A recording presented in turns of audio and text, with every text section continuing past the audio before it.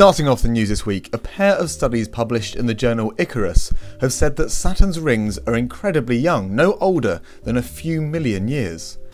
Saturn itself is around 4.5 billion years old, so these iconic rings have only surrounded the gas giant for a small part of its lifespan, and only will a short time further, the study claims.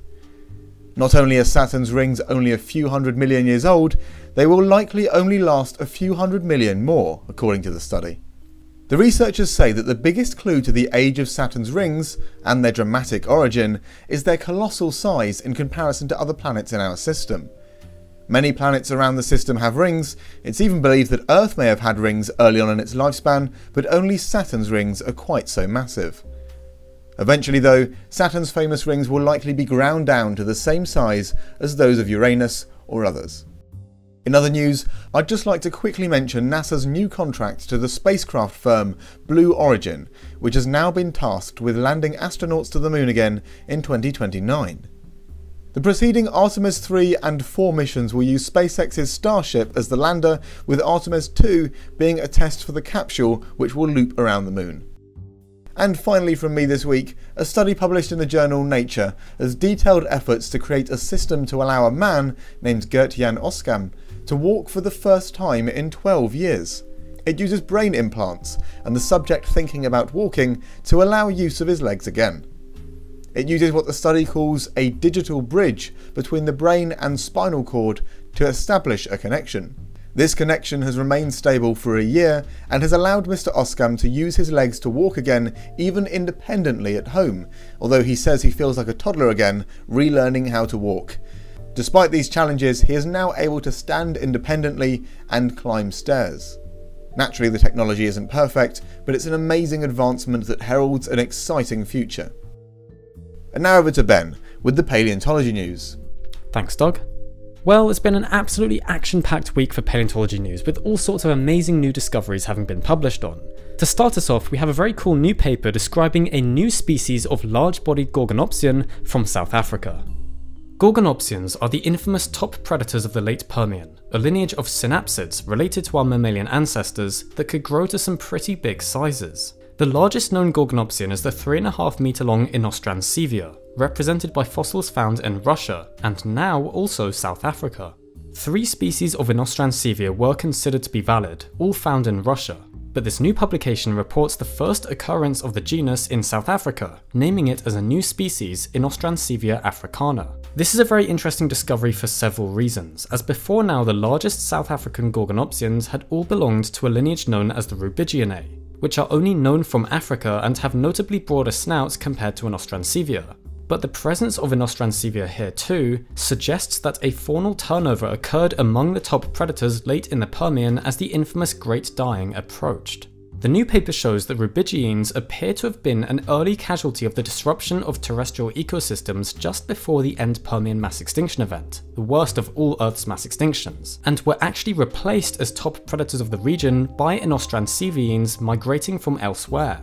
But then the Inostrancevines soon fell victim to the extinction too, with all gorgonopsians disappearing by the end of the Permian, and then a different synapsid group, the Therocophalians, replacing them as top predators here, and then also going extinct in the Triassic.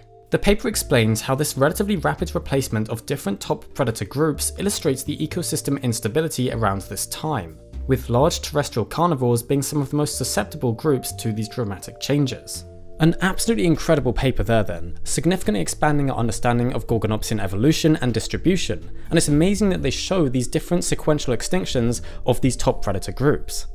Also in the news is the publication of a new genus and species of Spinosaur, this time coming from Spain.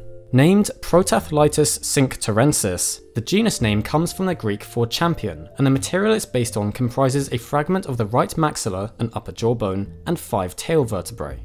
Protathlitis lived during the early Cretaceous, and it's been classified as a member of the Baryonychine group of spinosaurs, putting it as a close relative of Baryonyx, Ceratoseucops, and Suchomimus. This new species is from the same formation as Valibona venatrix, a spinosaurine named in 2019, suggesting that the Iberian Peninsula was inhabited by a diversity of spinosaurids, including members of both Spinosaurine and Baryonychine subfamilies. Later on in the Cretaceous, they then migrated to both Africa and Asia, and it seems that in Europe the Baryonychines became dominant, while the Spinosaurines became more abundant in Africa. An interesting new addition to known Spinosaur diversity then. Up next, there's also been a new genus and species of mosasaur named this week too.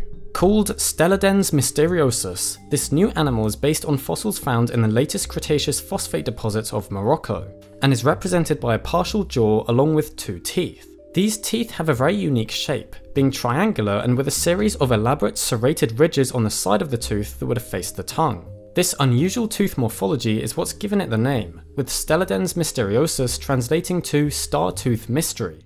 The function of these teeth in catching prey is not known, with the authors stating that it must have either had a highly specialized diet, a very specialized way of capturing prey, or a combination of both.